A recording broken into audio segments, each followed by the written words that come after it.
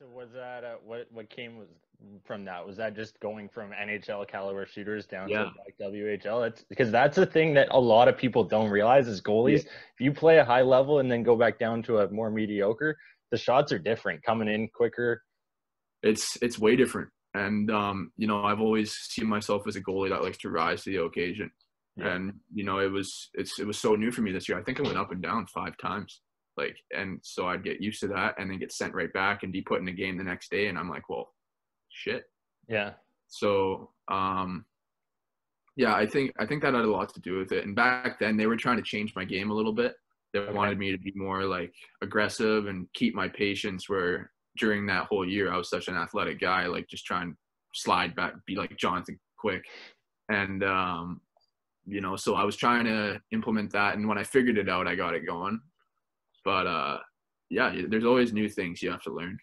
Is there a guy that you try and emulate your game somewhere similar to, or are they trying to get you to look like a certain guy? Obviously, at 6'1", you're not the biggest goalie. You're not in a Vasilevsky that's going to fill the whole net every single time. But A little what is closer there? to 6'2", a little bit. There, okay, I like it. 6'1's what they had on there.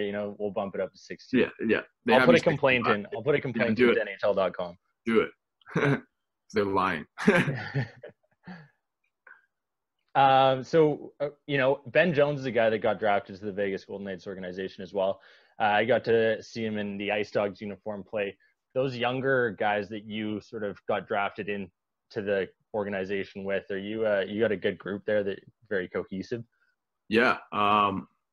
Jonesy's a great guy. I get along with all the guys out of my draft year, really. And we're a close group. I've bought a few shirts off Jonesy through the days, and that guy loves his clothes. It's crazy.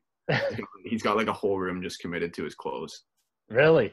Yeah, it's that guy. That guy loves clothes. Yeah, I mean they're all like, I don't know, like Vegas has a really good scouting group where everyone just seems like a good guy and everyone just kind of gets along with everyone, and there's no one being a dick or anything like that. So it's yeah, I'm happy where I am, and I think a lot of other guys are too. Yeah, it's good to hear because some guys don't have that same first couple of years experience in the show, and Oh yeah. going through it's not always rainbows and daisies, right? Another guy you played with, Dylan Dubé. You played with him in Notre Dame and Kelowna. What's that guy like now? He's spent a couple of years with Calgary. Got some good stories with him. Yeah, no, Dubes is a great guy. He was always the clown at Notre Dame. Like everyone loved him. He's a good guy. I spent a couple weeks with him at his house in Cochrane. Can't remember when. I want to say it was over Christmas break at Notre Dame. Yeah, we've been buddies for a while. I snapped him last night after I heard about he was going to be asked about today on this podcast, and if there's anything I wanted him to say. But no, he more commented about how he's growing out his hair and beard all quarantine.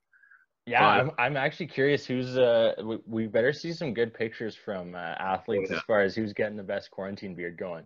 yeah, his is pretty crazy. He's been able to grow a beard since he was 12, I think. So Oh, it's I'm jealous. I'm still working on it. yeah, no, me too.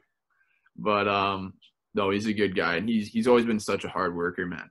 Like he's always just dedicated to him, so dedicated to himself, and just getting better every day. And to be able to play with guys like that and play against him when he was in Kelowna, that was just a whole nother thing. The guy had my number all the time. I hated it, but So yeah, are you when you're going through games like that, and WHL will sort of keep it to that when you were going through, but you play against similar guys or guys for multiple games.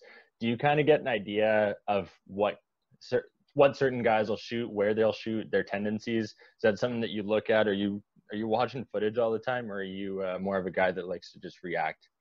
yeah. I like footage. I like, especially like when you're playing 59 games, it's way easier. Like we played Kelowna 10 times. Like Yeah. it's you get used to the guys on their team and what they like to do. I remember when Cole Lind was on Kelowna. This guy, he had my number more than Dubes. He would score on me every game we played, and he was like, he's my buddy. Like we get along, and there was just like he'd get like 4 shots a game, and 3 of them I'd have to make a good save, and then like he'd just score, and it like wouldn't matter. And I remember a game where I almost had a shutout against him. There was like a minute and 30 left, and he scores.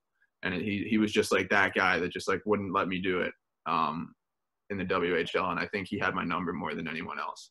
So did you shoot him a text after every game, be like, "Hey man, you're hurting my draft stock." Like, fuck off. Like, We did talk a couple times. I got him on. We talked on Xbox a couple times too. I've played Fort with him a few times.